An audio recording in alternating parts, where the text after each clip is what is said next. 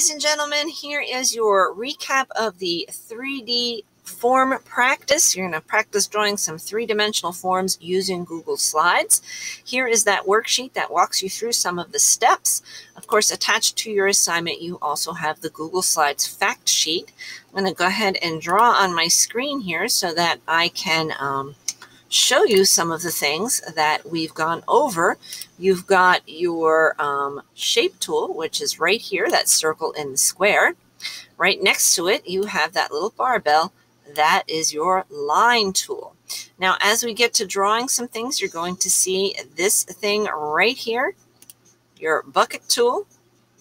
That's going to fill in your shapes to whatever color you want. You also have a pencil, which is going to change the color of the outlines. Up in that toolbar next to these items right here will be a 3-line tool. That's where you change the size of the lines. And then, of course, you have your arrange menu. Let me get rid of this stuff here. Arrange menu, you're going to use order to move things forward and back. You're also going to use group to group things together so that your shapes don't come apart. And then you also have the format option, drop shadow. All right, now I know in your assignment I left you some examples, so please make sure that you either delete those or you can do your work on that same page if you choose to.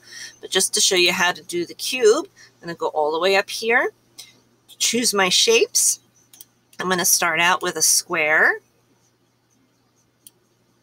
And of course, gray is okay, but let's make it a cool color.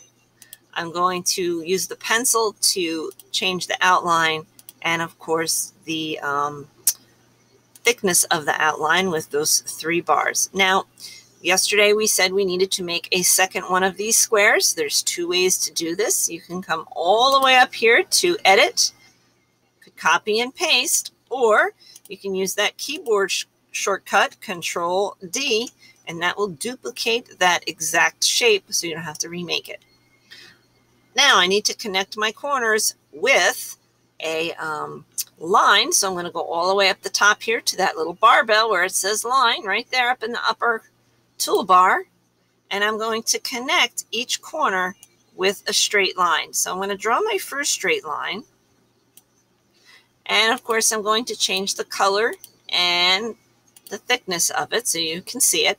I need 2 more lines. So I'm going to use that Control D 2 times to make that exact same line. Now remember, Google Slides has that little snap to feature. So once you get those red crosshairs that come up, you can go ahead and release it and it will be in the perfect spot you want it in.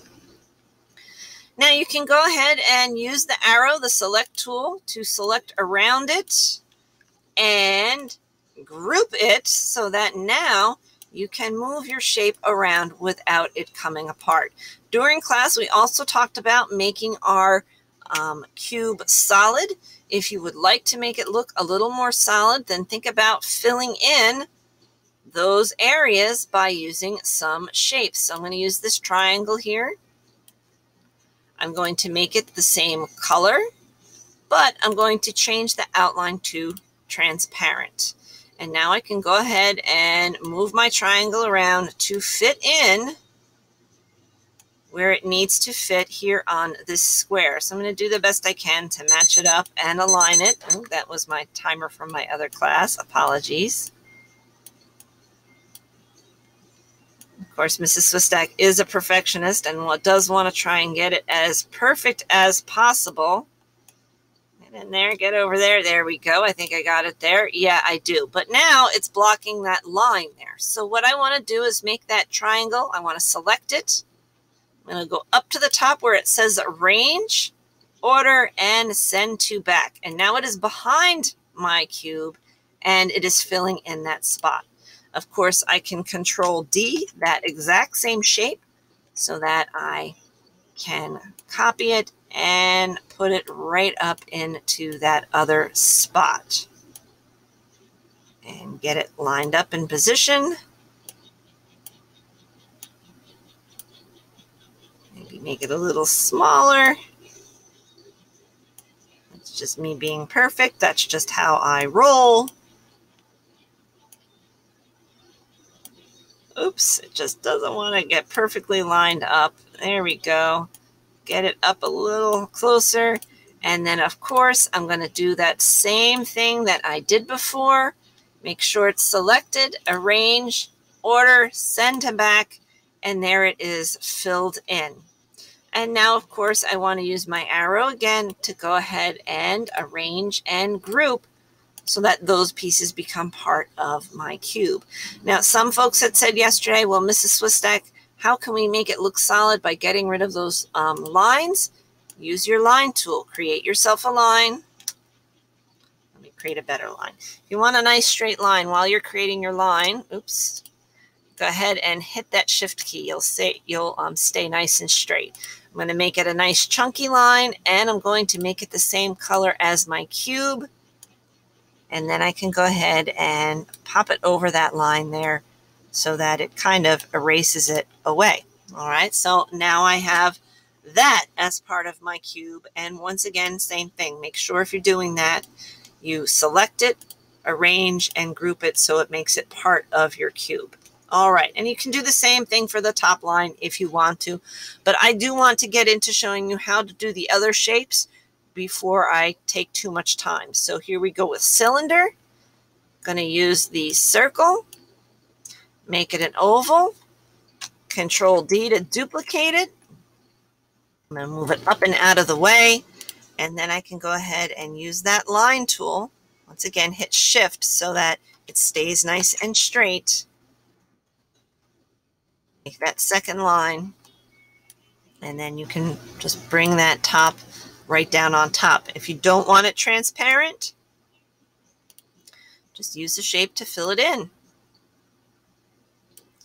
All right, now I need to make sure my outline of my square is transparent, and I'm going to arrange, order, send to back, and now it is filled in. But you might say, Mrs. Swistak, I still see the bottom inside of the cylinder. Well, here, check this out.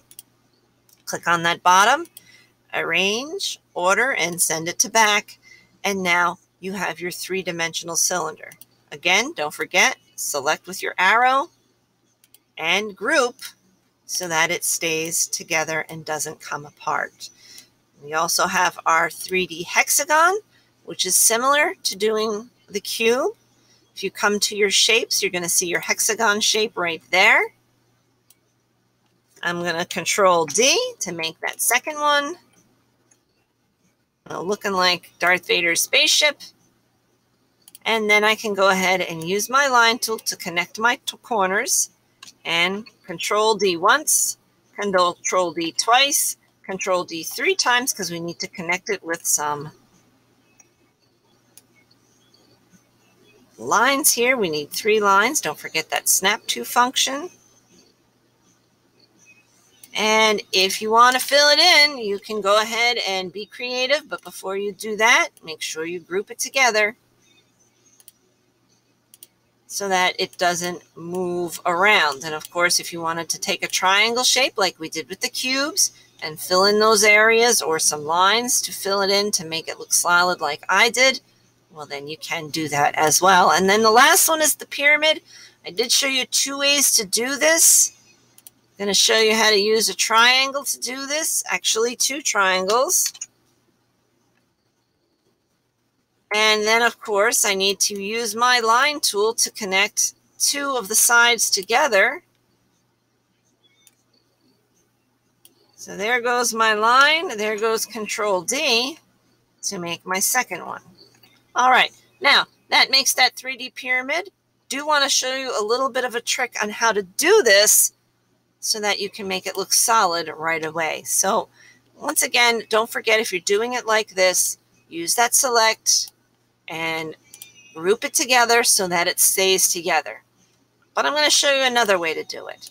I'm going to delete my triangle and my 2 lines, and I'm going to go over here to the shapes.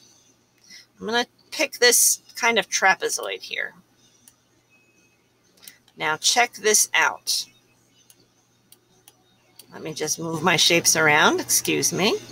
All right, so now if I take my trapezoid and I tilt it so the bottom angles up, I can totally put it next to my triangle there, and there it makes my 3D pyramid by using just two shapes. Just want to make sure it's the right size so it looks good. And then, of course, you're going to select around it and hit Arrange and Group so that your two pieces stay together. So there are two ways that you can use triangles and a trapezoid, or just triangles and some lines, to create this pyramid. Hope this helps those of you. If I went too fast, don't forget to create your own shapes. You got to do all four. When you're all done, hit Submit. Have a great day.